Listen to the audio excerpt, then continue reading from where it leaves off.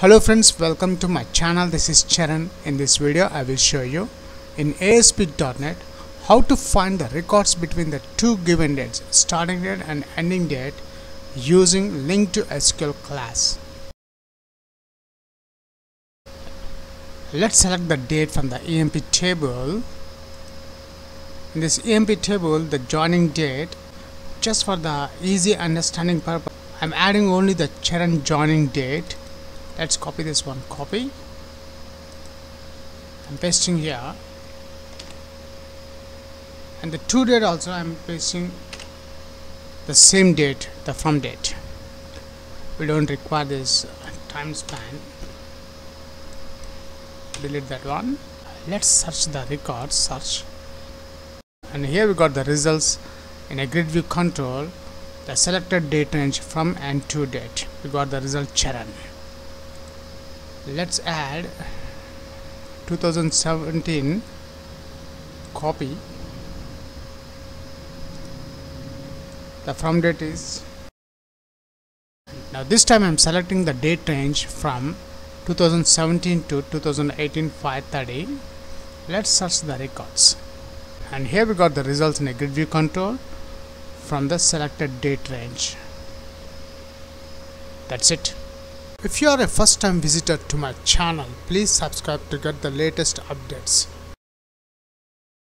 Before writing the coding part in ASP.NET using LINQ to SQL to find the records, first we'll check the table and the column names. The EMP table contains 5 columns: EMP ID, EMP name, designation, department and joining date. Now my aim is, using LINQ to SQL, I want to find the records between the two given dates. So let's write the coding part. So let's open Visual Studio. For this video tutorial, I am creating a new ASP.NET project. Go to File, New, Project, and from the web templates, I'm selecting ASP.NET Web Application, and the .NET Framework I'm using 4.6.1.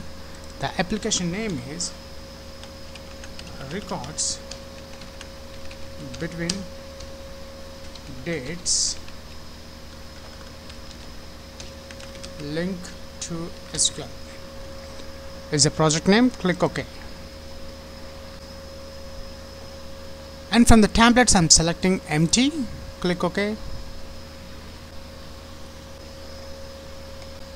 And the project is created successfully. Let's open Solution Explorer. Now in this project I am adding a new web form page. Right click the project name, click Add Web Form. I'm not changing the item name. Click OK. And here we got the source page of the newly created web form 1.aspx page. Now between form and due tag I'm adding center tag h1 such records between two given dates using LINQ to SQL.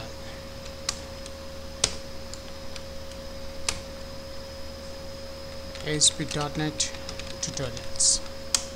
After header tags, I'm adding horizontal line. After the horizontal line, I'm adding 2 text box control, one from the starting date and the second text box control for the end date. After that, I'm adding 1 button control and 1 GridView control to display the records between the selected date range. Let's add the controls. Open Toolbox. From the standard folder, I'm adding a text box control, text box. Let's add the from. It's a from date.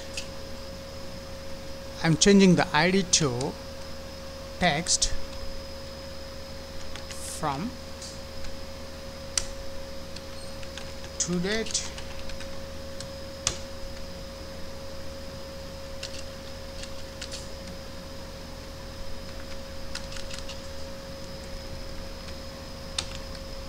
second text box control. Let's change the ID of the text box control, text to.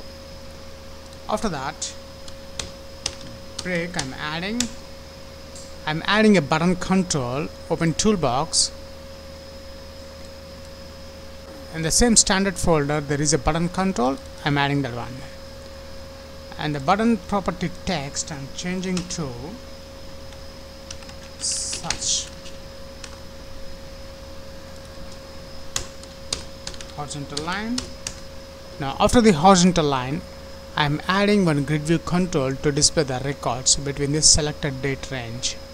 Open toolbox again, minimize the standard folder and expand the data folder. In this data folder we have a GridView control. Let's add that control. That's it. Up to now we have just finished the designing part. Now the next part is in the Server Explorer. Let's add our database name. Right click the data connections, add connection. In the server name I am adding my SQL server. After adding SQL server name, I am selecting the database name. My database name is a sample DB. Test connection is succeeded. Okay.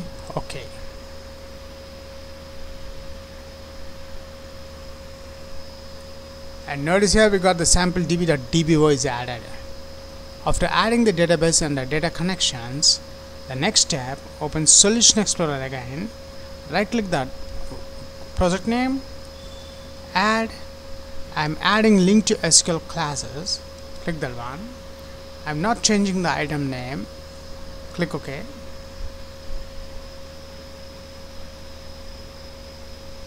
And here we have the data classes 1.dbml. Let's add the table here. Open Server Explorer, expand the sample db.dbo.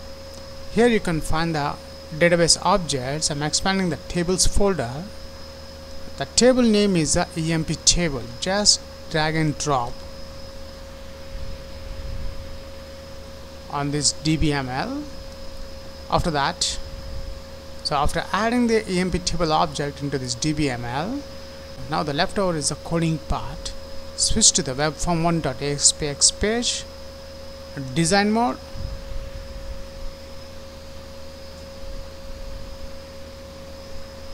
double click the button control,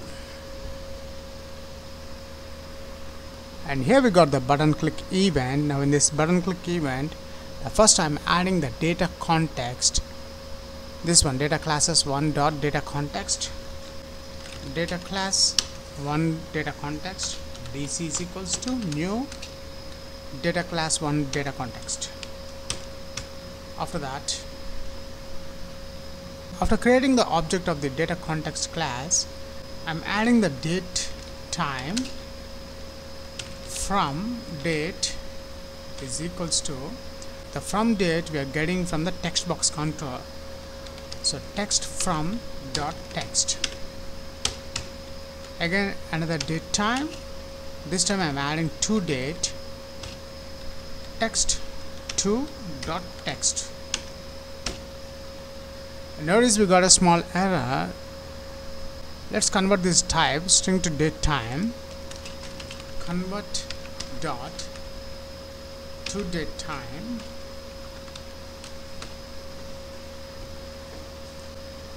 And this one also let's convert dot to date time.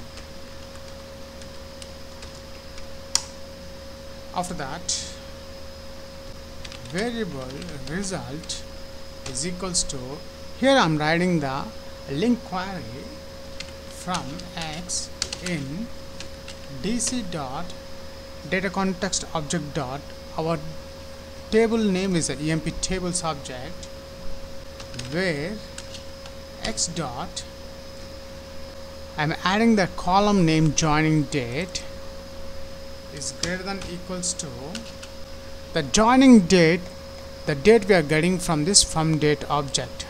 So let's add that from date ampersand, double ampersand is the end, x dot joining date is less than equals to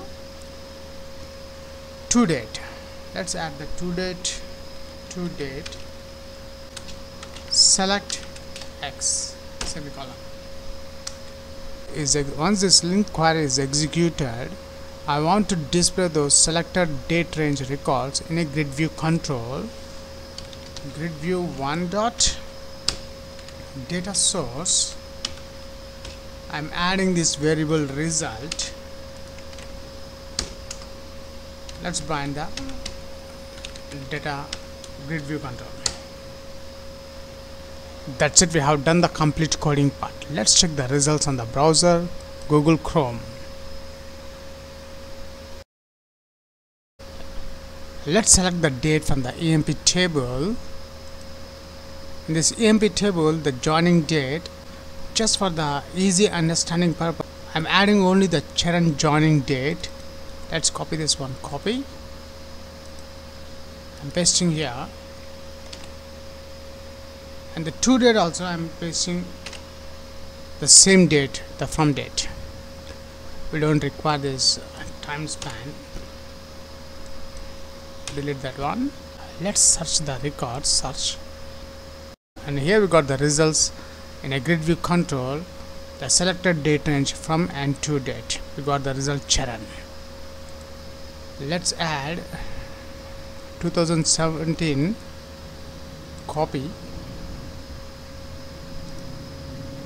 The from date is, now this time I'm selecting the date range from 2017 to 2018 530. Let's search the records. And here we got the results in a GridView control from the selected date range.